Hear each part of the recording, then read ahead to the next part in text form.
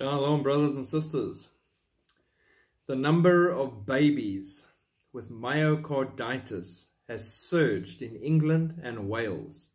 UK authorities are investigating an unusual surge in severe myocarditis, which has hit 15 babies in Wales and England and killed at least one so far.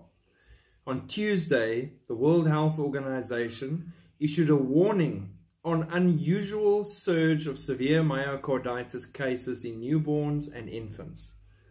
They issued the warning on Tuesday, drawing attention to a worrying increase in these severe cases between June 2022 and March 2023, and recommended increased awareness and further investigation into the underlying causes.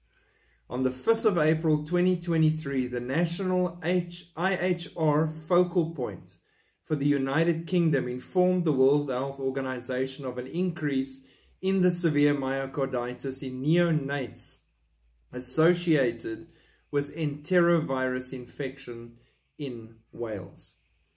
Now, I'm not going to make any sweeping claims. You can make those for yourself, but you can understand very clearly where this suddenly comes from, out of the blue, and it just arrives after we've all just gone through severe issues of many people, including pregnant women and so on, with snake bites, and suddenly we now have strokes, heart attacks, myocarditis in people, arrhythmia, now babies.